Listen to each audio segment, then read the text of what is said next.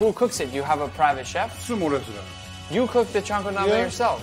Oh, so you're a sumo wrestler and a chef. ちゃんこ鍋はほら、相撲レスラーもが作ったのだけがちゃんこ鍋って呼んでいいものだから。That's why it's called sumo stew. And you know, the thing is, when you're in the lower ranks, you have to do all the hard work in cooking. Once you get up to the higher ranks, like he just sits there, they cook and serve him, and he gets the star treatment. Just like this. 俺は豚肉使った味噌のちゃんこが一番好きだから。Ah, Yeah. miso pork Chanko Nabe. Yeah, so good. That sounds good. I'm gonna have to try that next time. Enjoy. Thank you. ちゃんこ鍋っていうふうに言われてるというふうに言われてるけど。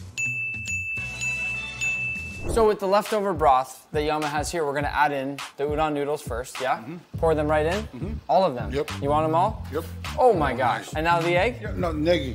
Oh, now the negi.